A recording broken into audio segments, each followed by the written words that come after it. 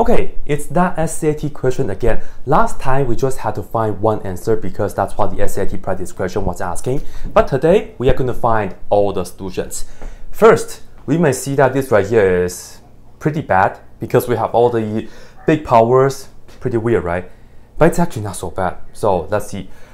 Right here, we'll just do the usual business. I'll just take x to the third power. Oh, by the way, if you haven't done so already, please pause the video before you continue. You did? Good.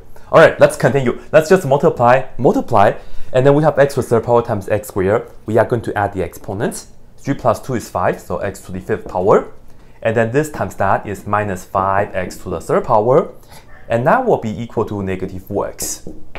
Well, to solve this kind of equations, let's make one side equal to 0. Because usually, when we have a polynomial equation, we want to make one side equal to 0, and then the other side, we'll just try to factor it, if it's factorable. So move this to the other side.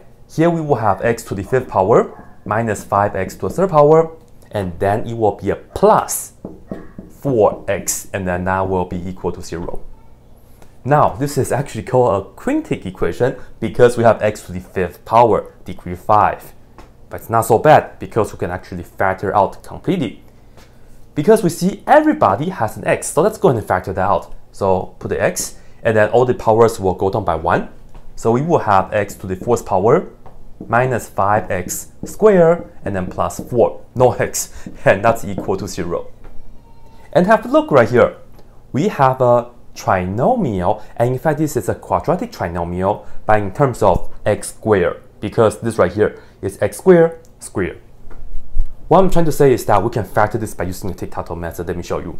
So let's go ahead and draw the tic-tac-toe boxes like this. First, we need x squared times x squared to get x to the fourth power. And then to get positive 4, we are going to use minus 1 and minus 4. Let's double check. This times this gives us negative 4x squared, and then this times that does give us negative x squared. So together we do have that negative 5x squared. So this is the correct combination. So to continue, we have the x all the way in the front, and the next factor will be this and that, which is x squared minus 1. And then the next factor is x squared minus 4. And that will still be equal to 0. Whew, a lot of work. What's next? Well, in fact, we can keep factoring. This is the difference of two squares. Likewise, this is also a difference of two squares. So let's go ahead and bring this up. Still have the x all the way in the front. And then this is x squared minus 1 squared. So let me just write that down right here for you guys. So to factor that, we will get x minus 1 times x plus 1. The difference of two square formula. And we have another one for here.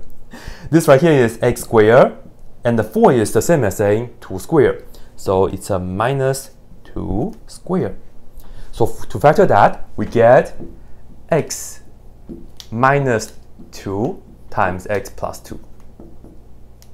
And everybody at the end will be equal to 0. So now, what this means is that we're just going to set all the factors being equal to 0 individually and then solve it. So for the first one, x is equal to 0, and guess what, we are done. Because x is by itself, it's equal to a number. Done. Next, we put x minus 1 to be 0, so that means x is equal to 1. And then perhaps I also write this down right here. I'll actually give it x plus 1 is equal to 0, x is equal to negative 1. And then x minus 2 equals 0, that means x is equal to 2. And lastly, x plus 2 equals 0, and x is equal to negative 2. So ladies and gentlemen, we have a total of 1, 2, 3, 4, 5 answers, right? And that's how you do this one. It's not so bad as I told you. If you guys want to see how to solve this, well, actually how to get a correct answer for this question, check out my short video over there.